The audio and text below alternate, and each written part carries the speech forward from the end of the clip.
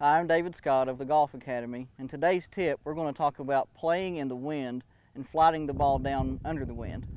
So as Henry sets up here, he's going to play the ball about one ball back in his stance from normal, and he'll take a full, complete backswing and full turn, and then when he finishes through the golf ball on the through swing, he'll finish with his hands low. So instead of a full finish with high hands, he's just going to finish through the ball, low toward the target, and the ball will come out a lot lower and cut straight through the wind. As you can see, the ball is back a little bit in Henry's stance. He's going to take a full swing and finish with low hands. And there it is. Straight down through the ball, low trajectory, great shot.